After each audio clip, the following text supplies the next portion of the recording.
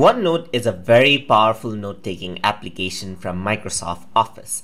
So OneNote has many different versions. This is the one that I'm using is OneNote 2016 for desktop.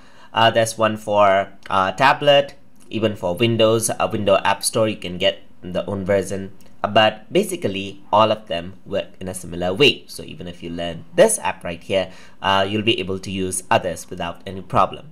So you can see that OneNote kind of looks like Microsoft Office apps like Microsoft Word, Excel, and so forth, because it is a part of Microsoft Office itself.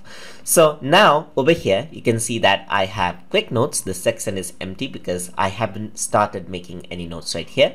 Here's the file menu where you can save, print out, and share your notebook.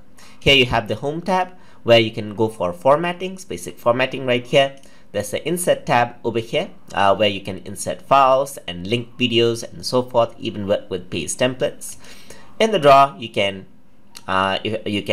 simply start drawing things onto the canvas right here, onto the note page. And if you have a tablet PC, then it is even more productive right here.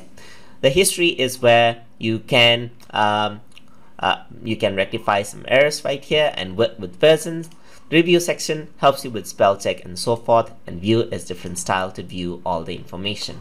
Over here on the right, there's the search bar right here, which helps you to search information on your note pages. And on the right, there are this add pages section where you can add multiple pages right here.